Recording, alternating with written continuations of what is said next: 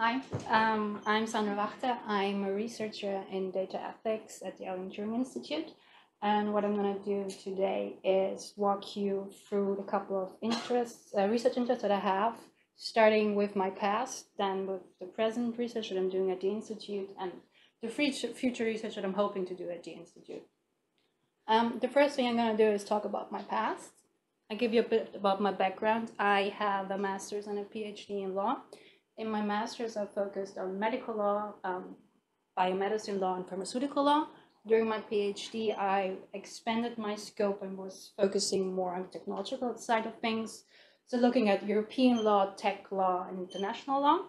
I also have a Master of Science from the Oxford Internet Institute, where I studied the social implications of technology, digital technology for society. So this is where my research interest in ethics comes to play. I'm going to talk a bit about my PhD project because this is the reason why I started working here, and I think some of the things that I did in my PhD feed into the work that the ATI is doing. What I did in my PhD was the title was European Data Retention Directive and the Concept of Democracy according to the European Court of Human Rights. And my PhD so focused on European law, international law, tech law, human rights law, and data protection law. These were the areas that I covered.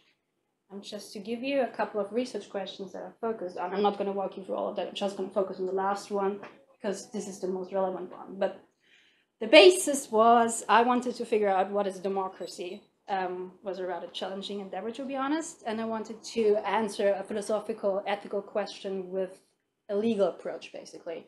I also asked the question how technology is changing how we live democracy and whether it's a threat, whether it's merit, whether it's beneficial.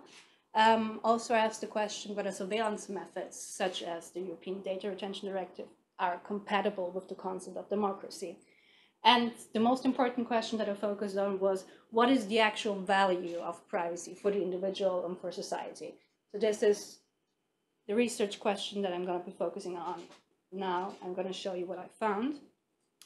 But first about the method that I used to approach this problem. What I did is I analyzed the jurisprudence of the European Court of Human Rights, because as I said, I wanted to have a legal basis for a question that I wanted to be answered. The European Court of Human Rights is an international court with jurisdiction over 47 member states.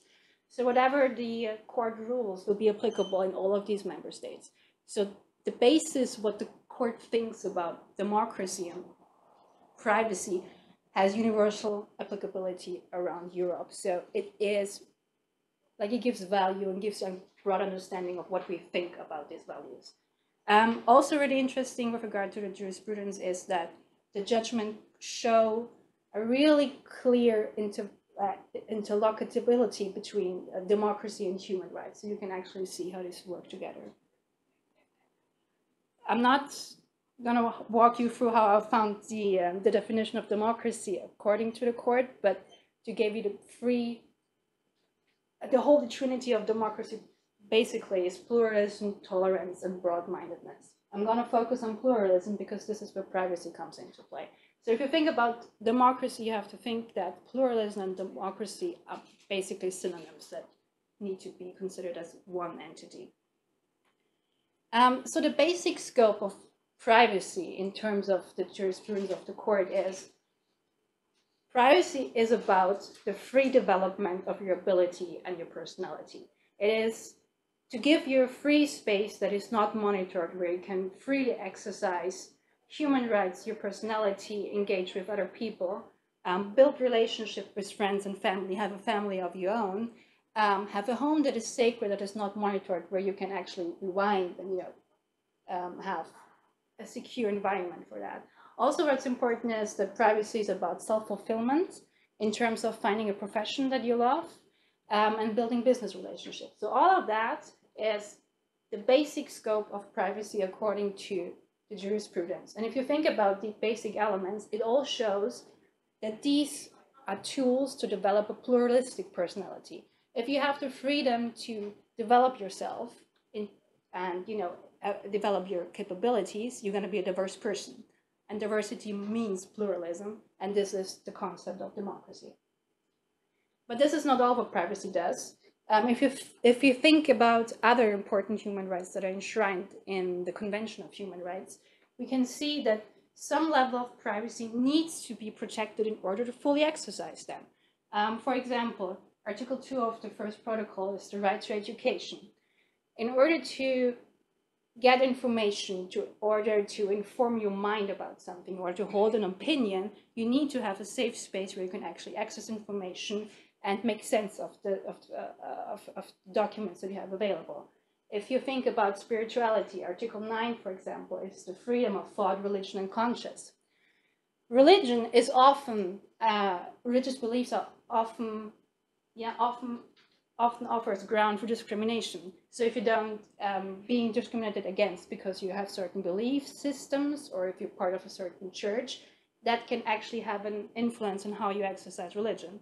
Article 10, for example, is freedom of expression. So all communication rights. That means holding private conversation with people. That is also freedom of press, for example. It's freedom of art, freedom of science, freedom of academia, and the access to information. Also here we need some kind of privacy, especially if we look, for example, at the free press. Confidentiality between journalists and sources is highly important. Also, if you're accessing information on the internet, to form an opinion, it's preferable if you're not being monitored to do that, versus doing that. Another really important human right is Article 11. It's the right to form an assembly and the right to join unions, so some kind of solidarity. Political activism is also something that often offers ground for discrimination. So you might don't want your political partnership or your the fact that you're a member of a political party to be displayed to the public, because political belief is also something that should be considered private. The same comes true for Article 1 of this first protocol, that's the right to vote. Secret election is something that most democracy agree upon, is something that is essential to keep democracy alive, basically. So we can see that all these human rights that are really important for democracy need some kind of privacy in order to function. And again, all of these human rights are essential in order to express your personality, the personality that needs privacy in order to flourish. So again, we can see that the development and the expression of these human rights contribute to the pluralistic personality that the court wants to see.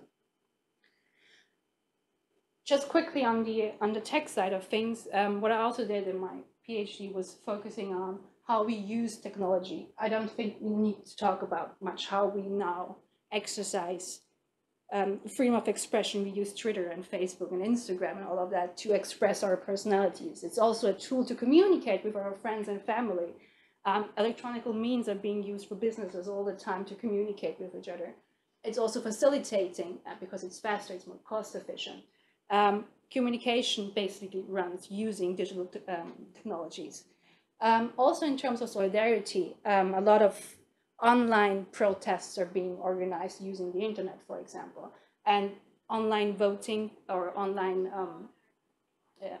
petitions, for example. So we use technology in order to exercise political rights. But all of that, of course, leaves a digital trace behind that is the payoff when we use technology. So for example, if you think about geolocation data, I can track you down.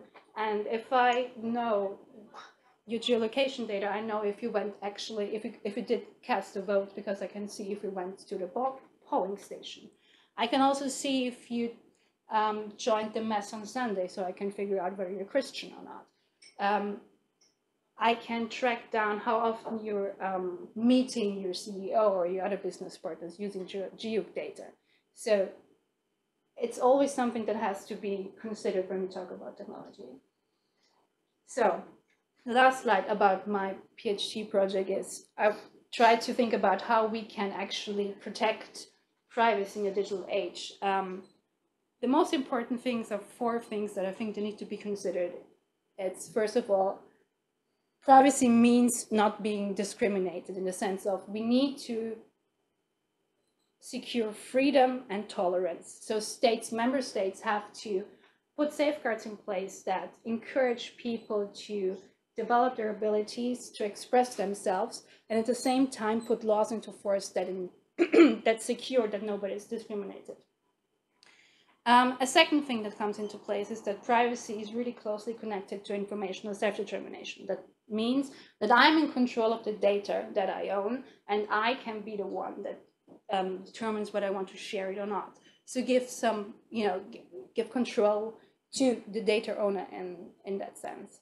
Other positive obligations of states would be putting laws or safeguards in place to actually enforce that, and also competing interests that need to be considered, because there are other public interests, maybe third-party interests that need to be considered when we talk about privacy. So this is what I did in my PhD, and now what I'm doing at the ATI. What I'm doing is looking at legal and ethical aspects of algorithm, machine learning, and big data. And I've listed here the things that I did in my PhD. And all of that is applicable to the different areas where we can see where big data is applied at the moment. So all of these things, according to a couple of studies that I looked at, these are the areas where big data is likely to be used. One interesting sector is, of course, healthcare sector. Big data can do amazing things in that it helps us for drug discovery, detecting diseases, making prediction about treatment plans, which is amazing, but dealing with sensitive data such as medical data also raises immense problems with regard to privacy. Also, if you think about automated decision-making processes using machine learning, for example, applying for private insurance and them being rejected, how can we make sure that there are no discrimination in that regard? How can we make sure that data subject have actually the right to compete that decision that has been made about them? Also, another interesting area of big data application is the workplace. There are a lot of things that are a lot of routine and mundane tasks that can be automated using algorithms, for example, which is great because nobody wants to do that. But at the same time, we're getting rid of jobs. Do we think about the ethical implication that it actually means that we are continuously automating all the workforce? Do we need to put some safeguards in place to guard against these risks? Also, evaluating employees' risks assessment and performance evaluation using algorithms could be tricky if we don't know what the algorithm is actually doing. So opening up the black box, making sure that there is no discrimination, that all competing interests are equally valued, and to give the data subject some kind of remedy if it feels discriminated as something that is important. And to do all of that, I try to look at safeguards. So what I'm doing is I'm analyzing and evaluating the legal framework that is in place right now and think about, do we need to adopt it? Do we need to change that? Do we need to create new legal framework that hasn't been considered at all? And what kind of legal tools are we actually using to make it feasible? Do we want soft law? In the sense of, do we want like code of conduct? Do we want the private sector to make this decision? Do we want a multi-stakeholder approach? Do we want legislators to do that? Do we want the European Union to do that, or maybe the United Nations, or should the UK just focus on themselves? Do we want self-regulation? What's the merit in that? Or do we want hard law? And if we want hard law, where do we actually change things? Do we do it on the privacy side and try to strengthen data protection and privacy law? Do we look at cybersecurity laws that needs to be adopted in order to protect privacy? Or do we need to look at the human rights that are concerned in that regard, or human dignity even? Or do we need to control the tech sector and look at the tech law that is in place? Or is it more about transparency and liability and accountability laws? Is that the angle to evaluate all of that? So this is what I'm doing now. What I'm planning to do in the future, what I'm hoping to do in the future, is shaping policy and legislation from an academic viewpoint. So being here at the ATI gives me the opportunity to work with as many researchers as possible, to have an interdisciplinary collaboration, to talk with researchers what kind of challenges they are facing when they're doing their research, raising awareness about the implications of what their research actually does to society. So what I want to do is raise awareness with writing papers, also with workshop lectures and conferences, to actually put my finger on the problems that we're having, but not just to create more problems. I also want to produce solutions, and therefore come up with recommendations or even guidelines to make sure that privacy is protected even in the 21st century. Thank you.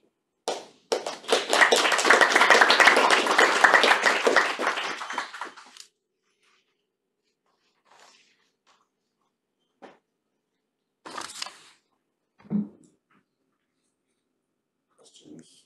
Yeah. Do you think it's really possible to have reading those criteria of privacy, of fulfilling those criteria in this day and age? Well, I sure hope so. I don't think there's a solution like a one-fits-all solution.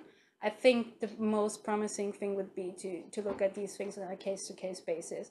I think it really depends on the area that you're looking at. So, if, for example, if you're in healthcare, there are different risks that you have to evaluate, whether than you just using the Internet of Things regarding your home, for example, just emission reduction and all of that. So there are different risks, basically, and I think it's important that we are aware that there are different risks involved, so that legislators and judges, if they make the decision, actually take this into account. So I don't think there's like a solution that fits all, but it needs to be differentiated on different levels. One, just small. Have you thought about Tor, how this fits into things like that? In terms of Well, just like generally, because I mean, Tor seems to me to be the true way of. I know, and I get that, and I think that's an interesting thought. But I mean, to me, freedom and democracy does not mean being skilled at dodging surveillance. It means being free and open to use technology and not being super skilled at having like encryption tools to sneak around, because actually there's nothing. If government or if decides to surveil us, they have to go for a good reason and not the other way around.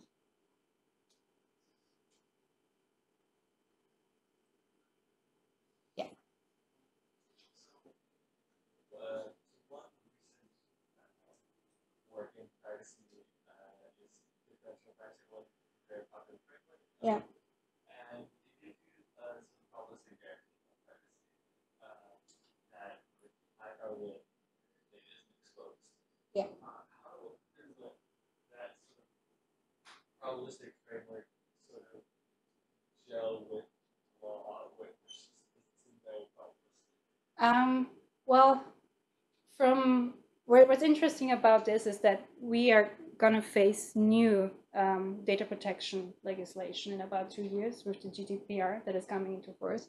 And they are actually trying to take those things into account because they're encouraging the private sector to develop technically feasible and reliable tools to ensure data privacy, and actually like encouraging that kind of approach to privacy. So I think that's something that's going to be adopted.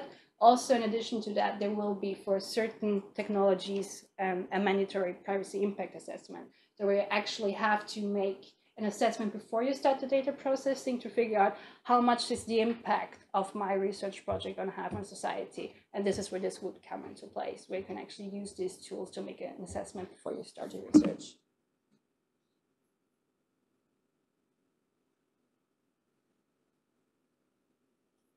Cool. Yeah. You were just talking about the impact that research could have on society. Yeah. Obviously, you've been talking about protecting privacy, so I suppose it's avoiding negative impacts. Yeah. But obviously, I guess a lot of us hope that things that we're doing will have positive impacts as well. Yeah. So I suppose you concluded on the point that you're hoping to be able to come up with approaches that allow us to protect privacy in the 21st century. Do you also see part of your goal as trying to minimise opportunity costs as well? Because as you said, with healthcare, for example, yeah, there is all sorts of good things that we can do with this data, and so a key goal is to make sure that, in my mind, that's surely got to be something important. That we I totally agree, and I think the most important thing is that we're balancing interests, and one of the most a public interest is healthcare, no doubt about that. But in order to balance the interest of the data subject and the public interest of health, we need, for example, encryption tools that actually work. and trying to shape policy to encourage researchers to work with that, raising awareness on how to do that properly. That would be something. I'm not saying that privacy, that's an absolute right. It needs to be balanced against other important things. I'm just trying to say, what's important for me is that privacy is not just about data protection, because it's just a buzzword that nobody really understands. But if you think about more what privacy actually means for the individual and society, this must be factored in if you're making a decision about disclosing data, for example, and what the ramifications of data breaches actually have on the individual and society.